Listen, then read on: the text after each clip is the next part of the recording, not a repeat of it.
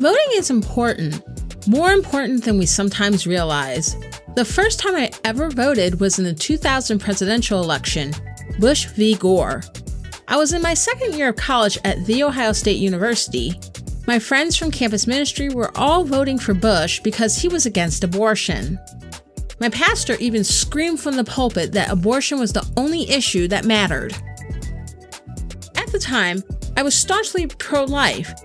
The evangelicalism was strong with this one. But voting based on that one issue bothered me, even then, because there were so many other issues that mattered to me. At the time, the ones I felt strongest about were poverty, equal access to education, and affirmative action. So I was torn, and I agonized over my vote. Then I remember talking to my dad the day before the election. And if you remember from some of my previous episodes, you know that my late father was a Republican and ran for office twice as a GOP candidate in very Democratic Detroit. But in 2000, my dad didn't care for either presidential candidate. When I talked to him over the phone, he said that he could guess who my friends in my church were voting for. But he reminded me that I was smart, I was politically aware, and I could decide for myself who I felt was the right candidate to vote for. Back in those days, this was before the current wave of voter suppression, and it was easier for college students living away from home to vote where they went to college. So I walked over to the old OSU Student Union and pushed a button to cast my vote for Al Gore. In 2000, George W. Bush got fewer votes than Al Gore, but as we all know, won the election. It was, of course, due to the Electoral College, similar to what happened in 2016, where Hillary Clinton got 3 million more votes, but Donald Trump won the election. But the 2000 election was different. Al Gore sued for a recount in Florida, as the vote was close, and whoever won Florida would win the election. So instead of election night being a night of extreme elation or extreme fear and sadness, as it was in 2016, in 2000, it was a waiting game. Days turned into weeks, and eventually, the US Supreme Court ruled, along partisan lines, in favor of George W. Bush in the Florida recount, which meant that he won the election. Now, you would think that this would have been a lesson in why voting doesn't matter. But no, it's a lesson in why voting does matter, not just for the term the public servants we vote for serve, but for years, decades, and even generations after. I'm your host, Jaye Poole, and this is Pot Stirrer Podcast.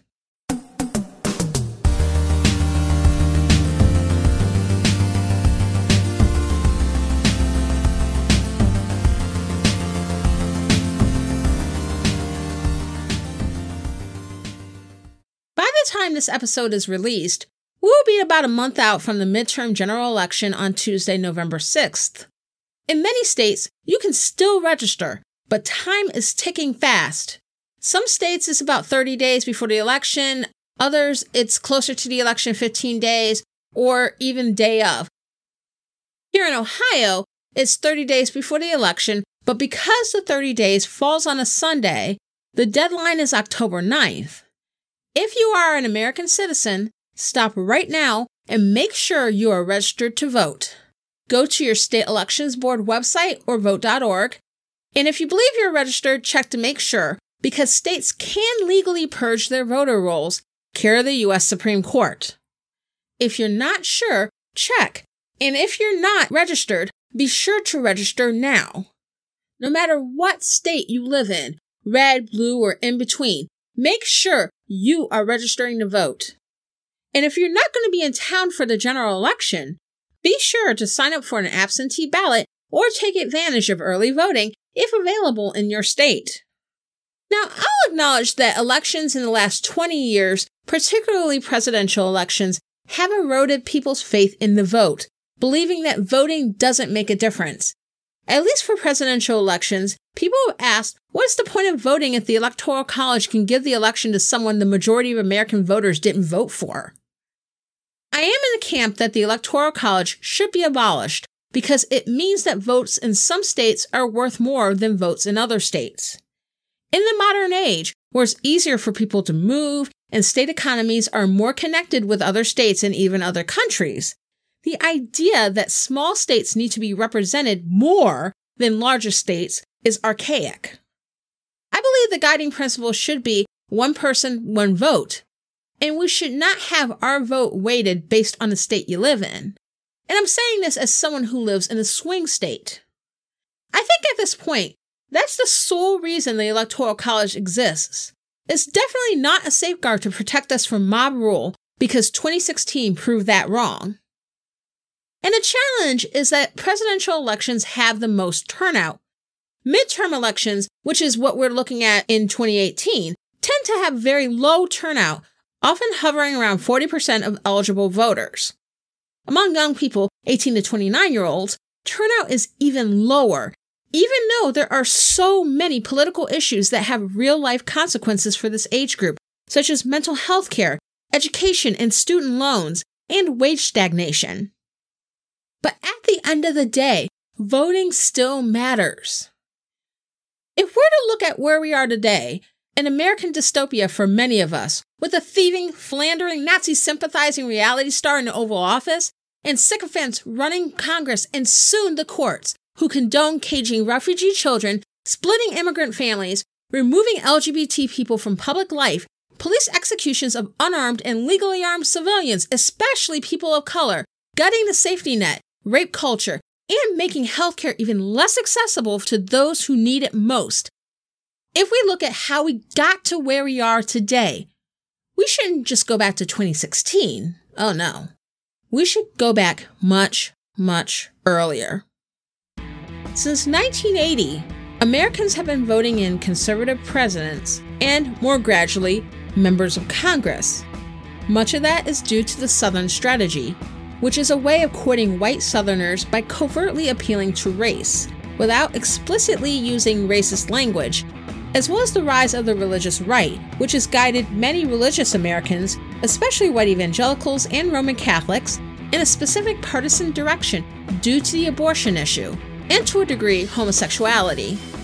Both of these movements have made it clear to sympathetic voters what issues mattered, and more importantly, who the good guys are and who are the bad guys. Because if you can define your friends and foes, the issues and the morality behind them matter less. Meanwhile, the Democrats, who started out the 1980s more liberal, started moving over to the right, which disenchanted progressive voters, and has led to a slipping share of the electorate. So even though there were more Democrats than Republicans, Republicans were gaining ground, and Democrats were even less likely to go to the polls than they were already. So conservative presidents nominate conservative, pro-business justices to the U.S. Supreme Court.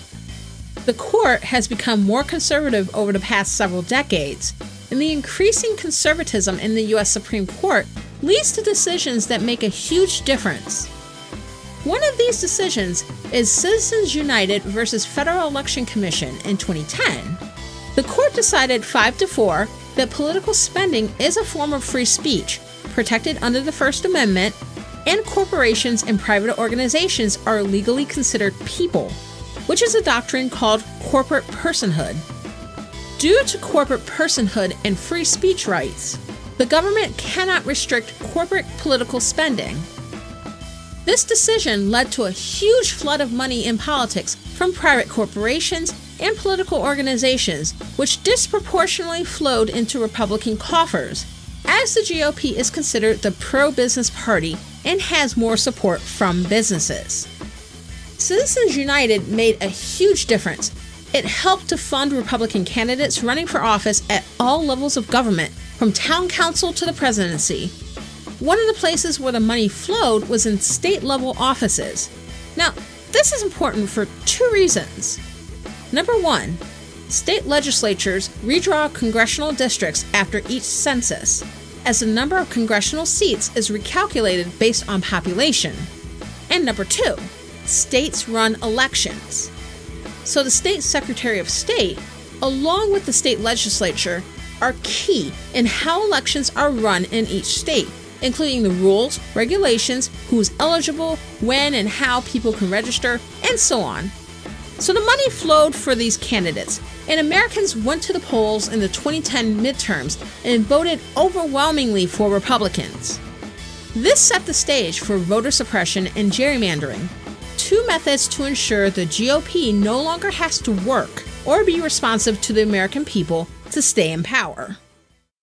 When I talk about suppressing the vote, I'm talking about using methods that artificially lower the number of voters who come out for the opposing party, and also lowering their impact. Typically, voter suppression that Republicans employ is aimed at poor people and people of color because they're more likely than average to vote for Democrats, they're often used as scapegoats in GOP rhetoric, and have the least power in our society to effectively fight back. This is what voter suppression looks like. In recent years, state legislatures have employed strict voter ID laws that disproportionately affect poor and minority voters. Some might ask how voter ID laws disproportionately affect those groups.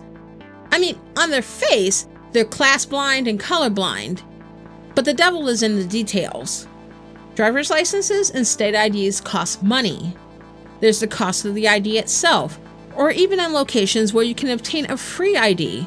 You need money and time to obtain the documents needed to get the ID. Birth certificates cost money. Other identifying documents often cost money. And for elderly Americans, especially older Black Americans from the South, birth certificates might not even exist. So it could amount to what seems like little money for those of us who have well-paying jobs, probably under $100, likely less, if you need to obtain supporting documents. But if you're making poverty wages, $100 is a pretty big deal. Even $50 can put a dent in your budget. But let's say you have the documents you need. How do you get there, and how do you find the time? Not everybody has a reliable car or a job with hours that allow you to easily stop by your local DMV and wait in line forever. There are plenty of cities in this country where public transportation is not that great, and again, it costs money. On top of that, some states have been closing DMV branches in locations where poor and minority populations tend to live. So it makes it even more difficult for them to obtain the ID they need. Voter ID laws also disproportionately affect young people. Young people are more likely to be in college, yet in recent years, many states no longer list the college campus ID as an acceptable form of identification in order to vote. Sure, students can get an absentee ballot, but few will go through the trouble of doing it. It's a lot easier to vote in their own neighborhoods. And since on-campus students typically live in their dorms most of the year, why should they not be able to vote where they actually live? Now, gerrymandering refers to state legislatures drawing districts for U.S. House reps and often state legislatures in a way to gain maximum partisan advantage. It results in underrepresentation of some groups in the electorate and overrepresentation of other groups. It's fundamentally anti-democratic, but it is a way that a political party can artificially hold on to power and insulate itself from demographic and ideological realities. The best way I can describe the effects of gerrymandering is here in Ohio, where I live. So, Ohio is known as a swing state. In presidential elections, it has a tendency to go either Republican or Democrat. That's because Ohioans are pretty much evenly divided between the two major parties. There are some regions that are more red or more blue. Ohio has a lot of cities. Most are blue, while the suburban and rural areas are mostly red. But taken as a whole, Ohio is pretty much half and half. But Republicans control Ohio's state legislature. The state house has a Republican majority of 66 to 33, while the state Senate has a GOP majority of 24 to 39. In Congress, the Senate has one of each, one Republican and one Democrat, because that is a statewide election, not set up by district. But in the House of Representatives, Ohio, a swing state, a state of half Republicans and half Democrats, is represented by 12 Republicans and only 4 Democrats. Something is wrong with this picture, and that something is gerrymandering.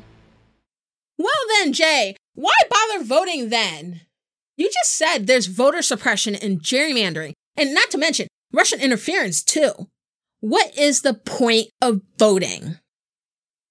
Gerrymandering and voter suppression, along with foreign meddling, work so well here because the vote is close. And the reason why the vote is so close is that Republicans are more likely to vote than Democrats, especially in off-year elections where the presidency is not on the ballot. This is why registering people who don't vote is so important.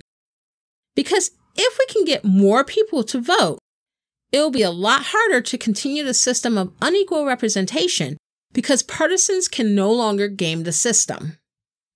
Historically, it's been more difficult to get Democrats to vote regularly than Republicans. This wasn't always due to voter suppression. It had more to do with the demographics of each party and opportunity cost. Key constituencies of the Democratic Party, particularly poor and working-class Americans, Black Americans, and subsets of Latino Americans, such as Mexican Americans and Puerto Ricans on the mainland, are more likely than average to have trouble making ends meet and have less formal education than average. Many Americans who are part of these groups work jobs that pay little, sometimes multiple jobs, and have to worry about making ends meet and providing for themselves and their families, so there's little time to bone up on politics and even less time to vote.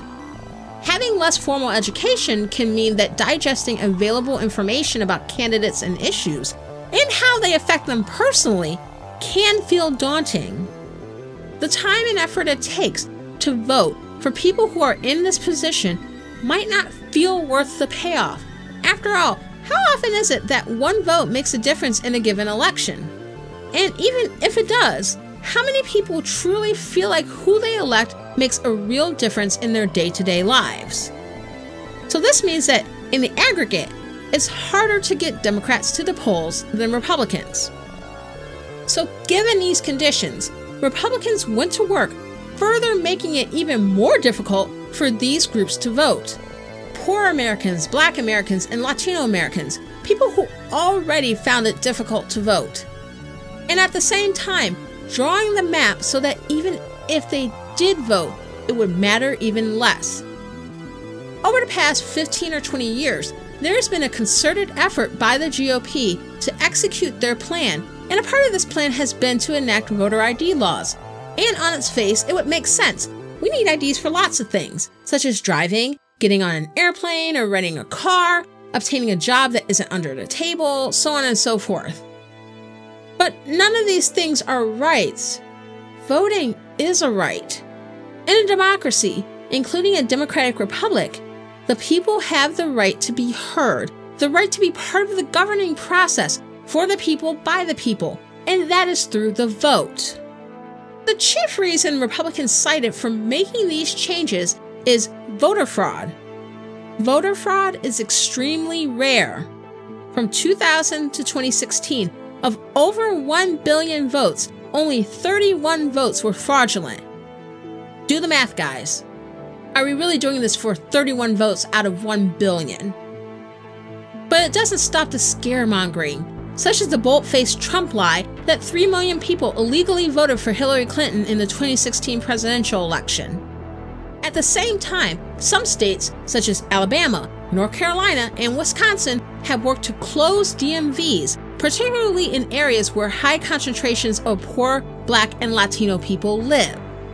In North Carolina in particular, there was evidence shown in court that their voter ID and election laws were written with the purpose of disenfranchising Black voters. The North Carolina GOP looked into the types of IDs Black North Carolinians are more likely to use and banned those IDs in favor of the types whites were more likely to use. They also researched when Black people are more likely to vote, particularly the first 7 days of early voting and Sunday voting, and eliminated these as well. The state explicitly acknowledged in a lawsuit that counties with Sunday voting were disproportionately Black and Democratic, and that is why they eliminated Sunday voting. So, to make a long story short, Voting placed Republicans in power at the highest level, and these Republicans appointed justices who later made a ruling, actually several rulings, but I just talked about Citizens United, that gave Republicans a huge funding advantage. This funding advantage helped them get out the vote, which led to Republican takeovers of state-level offices. These Republicans then rigged the system so that it would be extremely difficult to hold them accountable via the vote. This is how voting got us here. This is why the vote matters. And even under these conditions, the vote still matters. For now. Election day is just around the corner. Be sure to get registered as soon as you hear this message. That's right, hit pause on this podcast and check out vote.org, where you can confirm you're registered to vote, find out how to get registered in your state, look into absentee ballots if you aren't going to be available on Election Day, as well as early voting if available in your state, and find out where your polling place is. Vote.org. This is not a sponsored message, just a public service announcement from Pot Stirrer Podcast. Democracy is eroding, and there's so much to be angry about these days when we watch our government in action. But don't just get mad. Vote. In these chaotic times, sometimes we need to be reminded that there is hope. At the time I'm recording this, the confirmation for Brett Kavanaugh to the U.S. Supreme Court was delayed for an extended FBI investigation into allegations of sexual assault that the White House and Kavanaugh's attorneys are attempting to curtail. The Kavanaugh confirmation hearings and the testimony of accuser Christine Blasey Ford have been really difficult for our country. The Trump presidency itself is freaking triggering. But this confirmation was on another level. A lot of us are discovering what the people in our lives we thought we knew truly think about consent and sexual assault, and finding out just how widespread sexual assault and rape is among women and men. From conversations with friends to people coming out on Facebook and Twitter and in other forums sharing their stories of rape and sexual assault. And then you think to yourself that all these survivors speaking up about their assaults and how many didn't report it, with the victim blaming that goes on with rape, especially decades ago. And even now, as we can see with these hearings, I can't say I blame them. You look at all these people that are revealing that they have been assaulted, and false reports are rare. So these are likely true. They didn't rape themselves. They didn't abuse themselves. And that reality that we may have a lot of sexual abusers roaming free in this country, most of whom have not been arrested, have not gone to trial, have not been convicted or served their time. That reality is actually pretty horrifying. And as long as those predators are well connected and well off and well respected, little to nothing is done about it. Rape culture isn't simply an SJW catchphrase. It's a real epidemic. So on the heels of that, I went up to Dayton, Ohio. Dayton's about an hour away from Cincinnati, to attend the 2018 annual lecture on faith and civic life at the Westminster Presbyterian Church. Their special guest speaker was Reverend Jim Wallace. Reverend Wallace is an evangelical minister, author, activist, and founder and editor of Sojourners, a Christian magazine that focuses on social justice. I first heard about Sojourners and Reverend Wallace through a close friend of mine well over a decade ago. Before that, the only forms of evangelical expression I was familiar with were conservative, with some attempts at cross-cultural communication and racial reconciliation, but it was largely on conservative terms.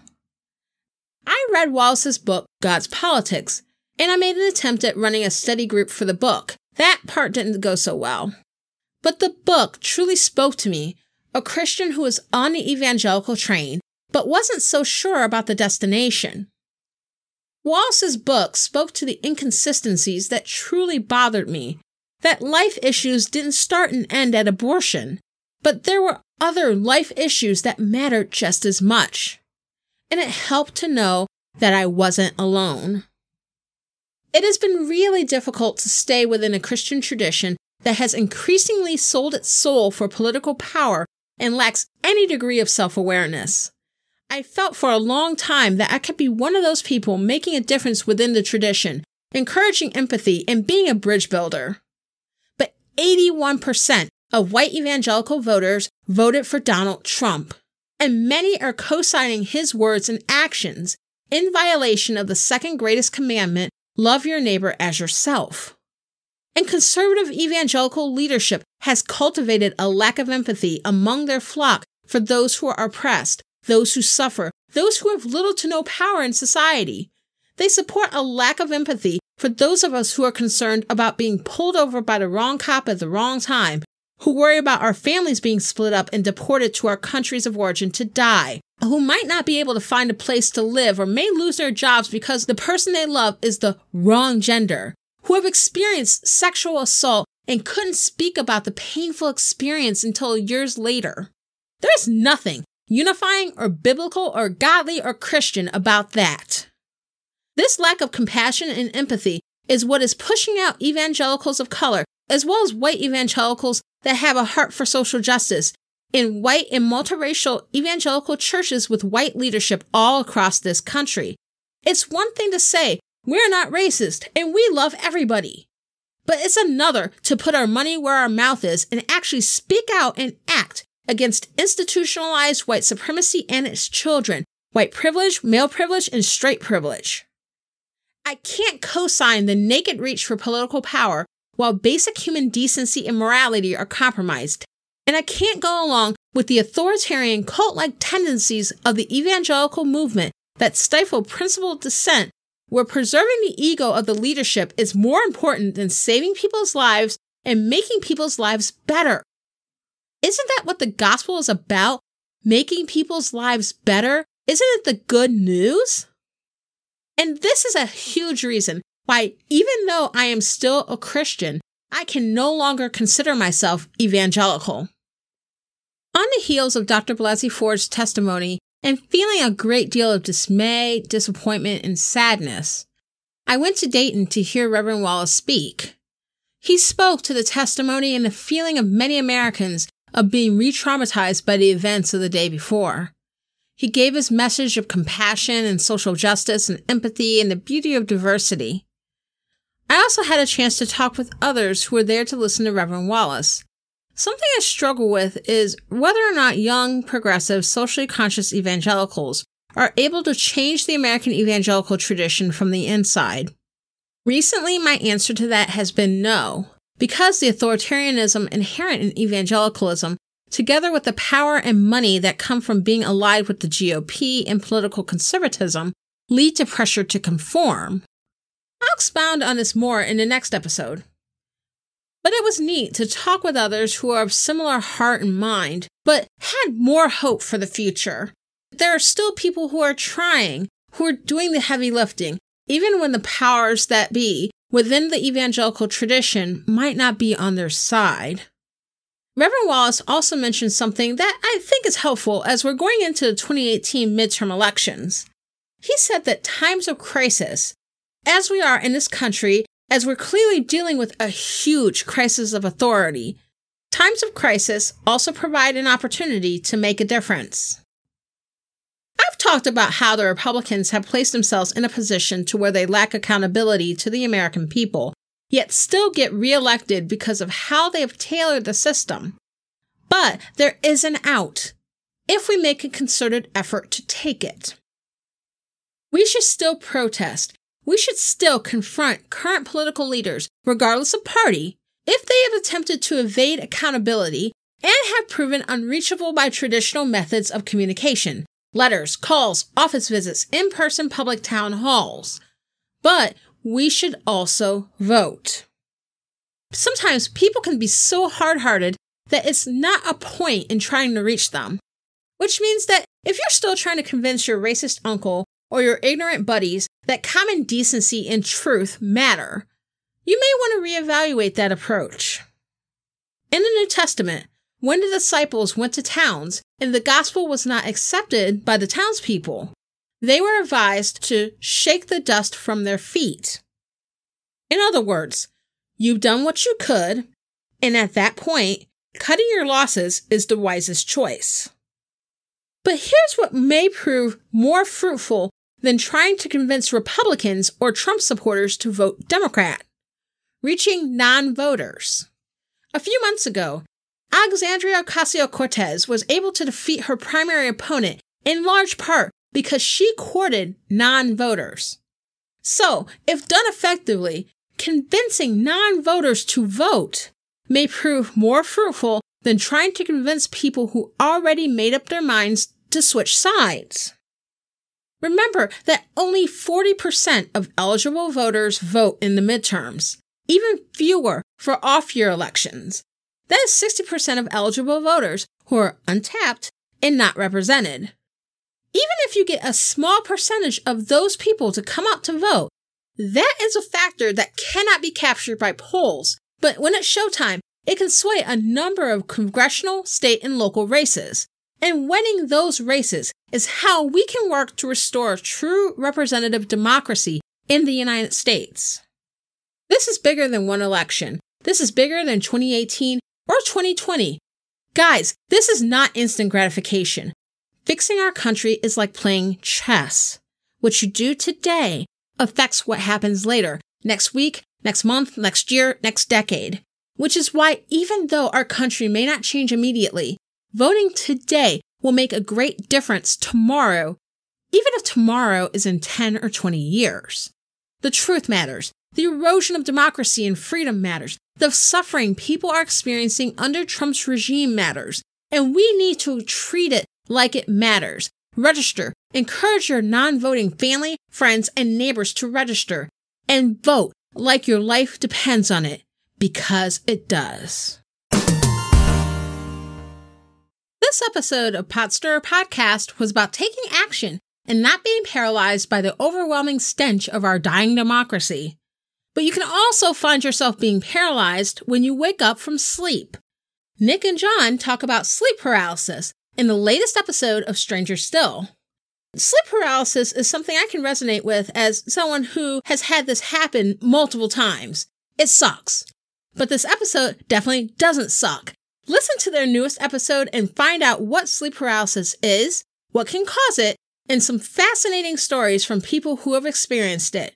Stranger Still is one of the awesome podcasts on the Flying Machine Network. Listen and subscribe to them on Apple Podcasts, Stitcher, and most other podcatchers, or go to their website, strangerstillshow.com.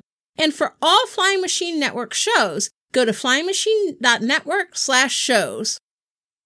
Thank you so much for listening to Pot Stirrer Podcast. If you enjoyed the podcast, subscribe on Apple Podcasts or on Android. Go to potstirrerpodcast.com/download and links are right there. If you subscribe, you can get new episodes once they come out, so there's no delay. If you enjoy the podcast, please give us 5 stars and leave a review. And soon, I'll be creating a new Facebook group for the show to give you guys more of an opportunity to interact with me and each other and discuss issues and share links to related stories with the Pot Stirrer Podcast listening community. So keep an eye out for that. I'm Jaye Poole. Let's fight for America's future because freedom is not free.